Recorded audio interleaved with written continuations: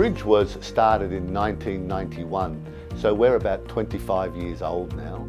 So we've been around for a long time, and we've only been around for that long because we understand what students want and we understand what students need.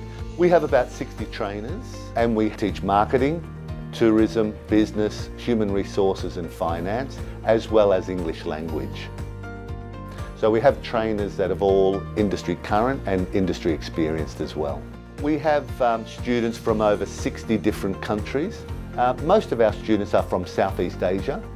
They're our neighbouring countries of Indonesia, Thailand, Philippines, and of course Northern Asia as well. We have South Americans, subcontinentals and Europeans.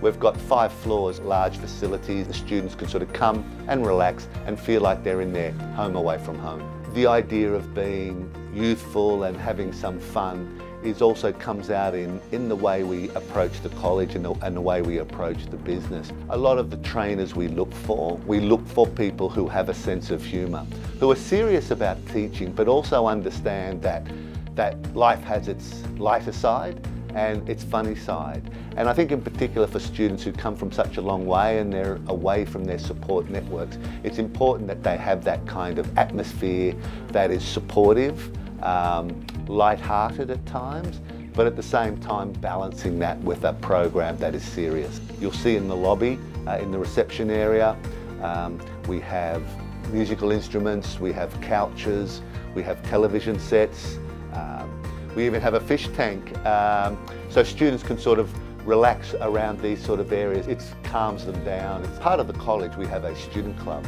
and the student club giving the students a nice time at the college by having events and helping us have these events. Our program is useful and it's practical.